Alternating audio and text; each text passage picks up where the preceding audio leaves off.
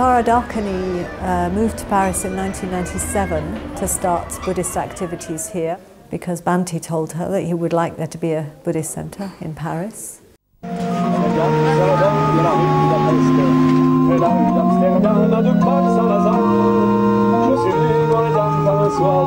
The French group of the FWBO has been meeting for 4 years and has held events in Paris 3 times since 1995. Dharakani plans to move there permanently in September to establish the first FWBO centre in France.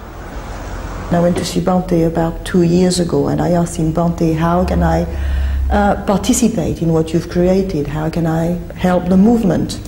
And he said, well, it's obvious. You are French and the Dharma is not in France. He also added, and I would very much like to see the Dharma in France before I die. Mais ça, on peut dire que c'est vraiment au niveau. It seemed obvious to me for quite a while actually that we needed a different space.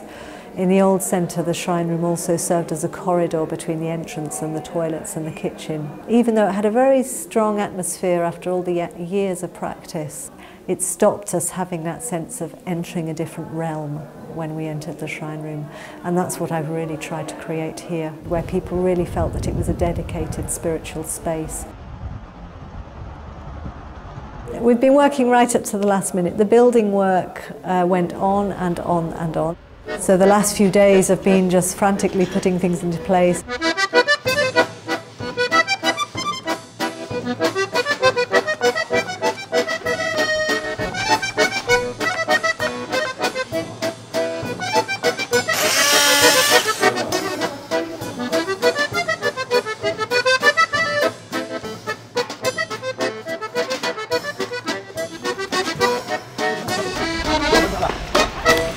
Voilà, messieurs.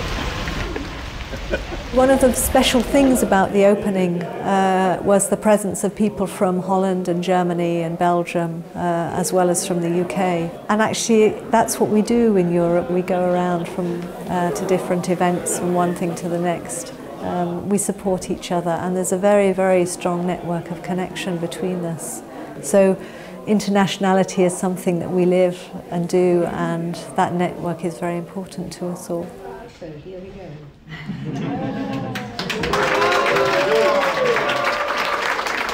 I didn't expect that there would be loads and loads of people who would make the journey here, but I knew that there would be many, many people all over the world thinking of us and wanting to wish us well. So I had this idea of inviting people to write us postcards and send them or bring them. And that we would make a little hole in the shrine that we could post the postcards into. So the shrine will always carry the blessings and good wishes of our brothers and sisters in the Sangha around the world.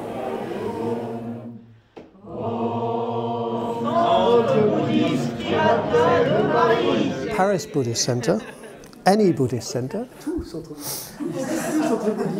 is much more than a building. So what is it? Alors c'est quoi? What is a Buddhist centre?